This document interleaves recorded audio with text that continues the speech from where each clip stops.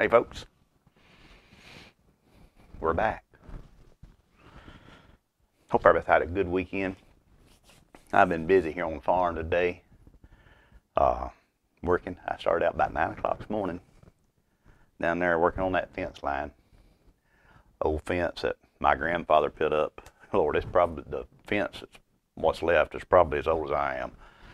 Trying to prep another acre or so for my goats to, graze in and to keep it clean. So I've had a very productive day here. Monday is one of my days off. I'm off Saturday, Sunday, and Monday. And I worked at my mom's house about 3 hours Saturday and come home, took a nap, and woke up and it's dark. But so today I worked here on the farm, got my tractor out, first one thing and another. So it's been a real good day. It was a little chilly starting the day, but other than that, it was good. Got some great news today. Mailbox Monday. The things that come in the mailbox. Now, if you've been following my channel for any time, you know that I host Purple Martins here at the farm. Now, when I say farm, it's 5 acres. It's not some big spread. But Troyer's Birds of Paradise. No, there's no of in there. There should be an of. That would roll off the tongue much easier. Troyer's Birds Paradise, LLC. And that bird right there, that's the adult purple martin. And I don't know if you can see in that picture, but he has a band on his leg. That bird was banded at one of Troy's sites 10 years ago. That bird has migrated. I think he's in Pennsylvania. I think it's where he lives.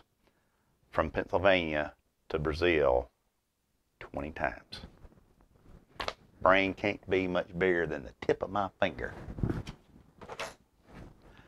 If you're thinking about getting in martins, they got stuff in here for bluebirds too, I'm pretty sure.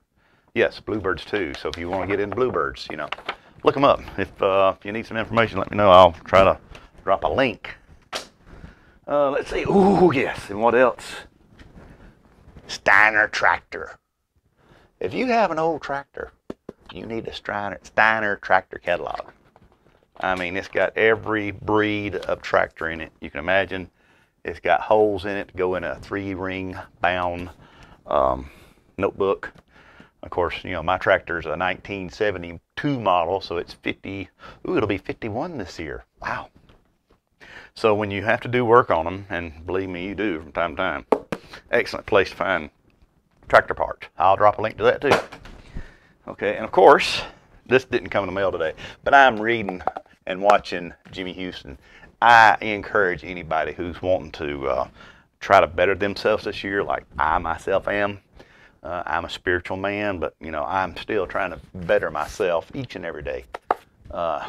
Catch a Better Life, Jimmy Houston. Look him up. Got a great YouTube channel where he reads from this every day. I'll read along with him. It's 5 minutes, something like that. So this is something else that I'm not going to drop this. This is a gift from my wife. So yes, we had a very productive day here on the farm. Oh, and guess what else come in the mail today? Look at there. Can you read it? It's called Autumn Evening. And I think the first time I mentioned this, that I was going to get me some of this stuff, I may have called it Summer's Eve. I don't know. My wife corrected me. I am so sorry. But yes, this is Autumn Evening. It's from Cornell Diehl. I've already taken a little sample of it. When I get done with this, I'm going to fire another bowl of it up.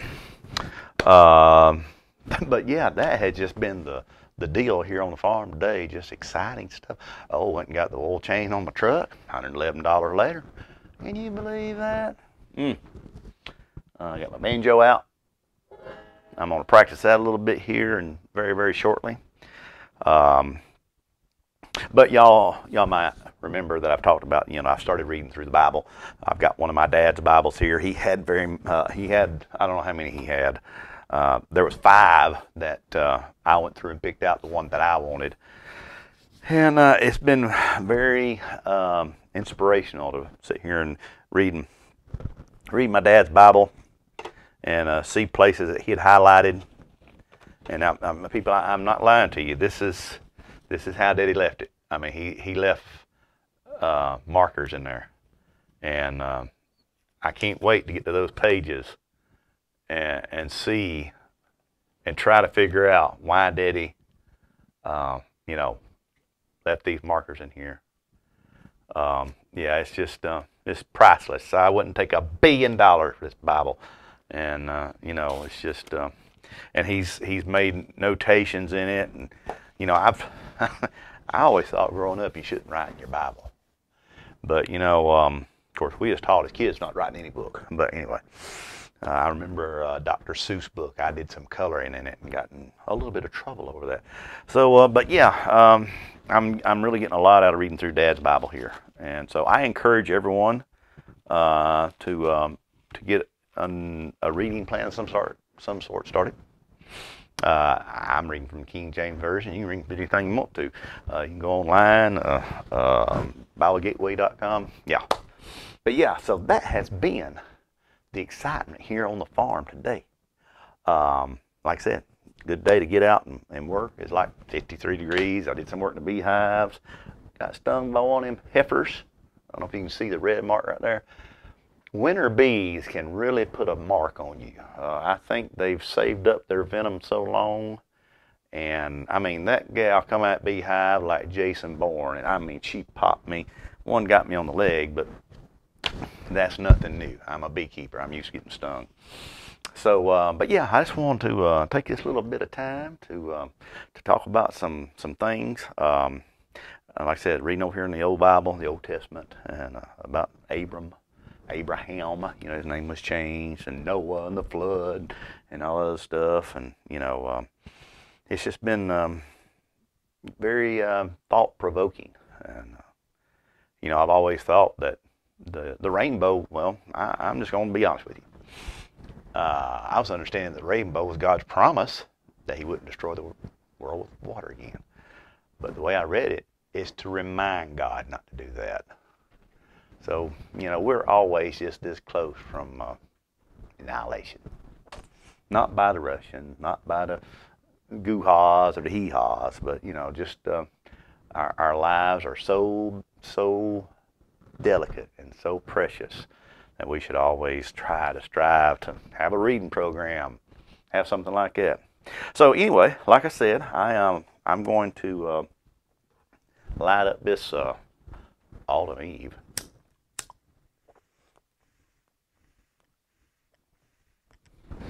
And let me tell you something. All the reviews I read about it, true. If you've never tried it, I suggest you get you some Autumn Eve. Is it Autumn Eve or Autumn Evening?